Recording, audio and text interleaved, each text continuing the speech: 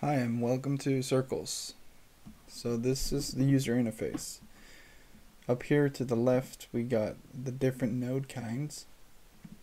We got Pixel, which is graphic nodes. So you can bring in a image of the earth or a circle or some noise, and you can combine these together to create different graphics.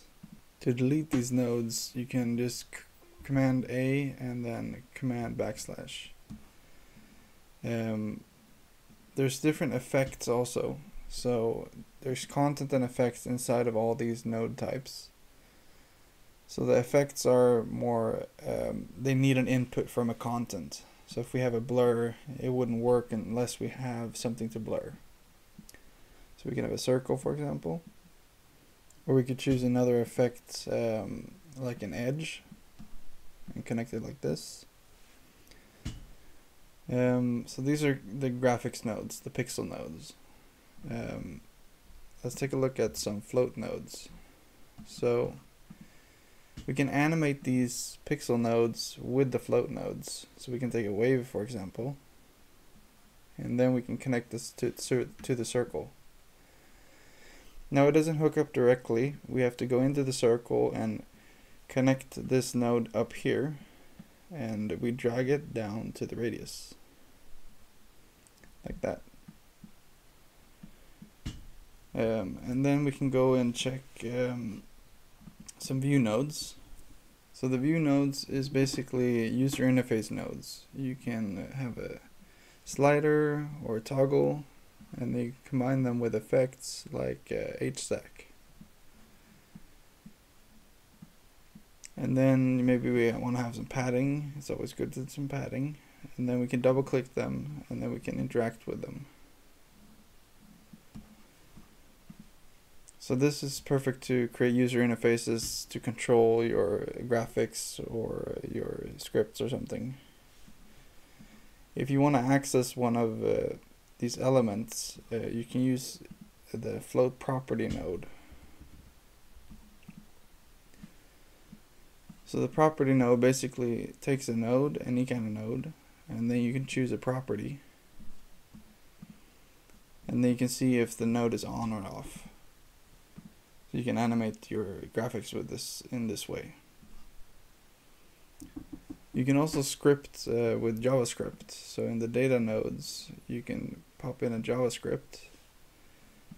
And if we open this in the side, we can edit the toggle by coding a script. So just do app.node, and then the name of the node, and then .property, the name of the property, which in this case is the toggle is on. So we do is on .toggle, and we can toggle. You can also access the documentation up here, and then under data we have JavaScript, and there you can see all the scripts you can make.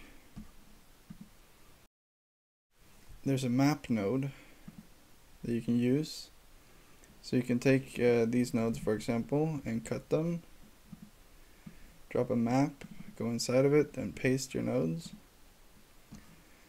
And then you can drag an output. This way you can have enclosed nodes. And delete this JavaScript node. And then a handy node to use is the nil node, which doesn't do anything, but it's like a connection. So you can hook up anything to it. So that's the map node. Now there's a couple of other user interface elements. We got the window here to create another window. So you can, this is Mac only, but you can have a separate window if you have two displays. Then we got the settings. So we got a couple different settings. We got show navigation, which adds two navigation items up here, which we can use to step through the history of the navigation of the app. Then we have show FPS, which shows the current frames per second. We have the memory monitor to show how much memory the app is using. Node data flow visualization is for visualizing the flow between different nodes. So if we have a wave and then we add a nil, we can see that the wave is constantly creating data. But if we pause the app up here, we can see that everything is paused. Then there's some other user interface elements, like up here we can split the view into two. So we can see the same content but in different views.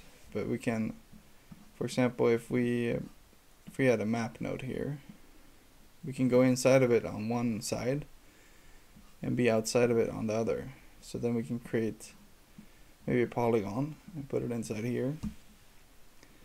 And then we see we can connect different nodes, and we can see that we get the connection here directly. Now we would need a blur to use this, like this. And you can see that the connection stays connected all the time. Now you can split these how much you want. I don't know if there's a limit, but I wouldn't go too far. You can also double click to make a full screen.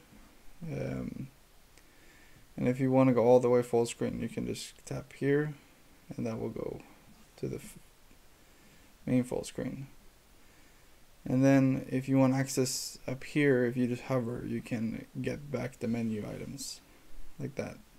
So then you can choose to have one in full screen. And then there's some different nodes. We can go through some nodes.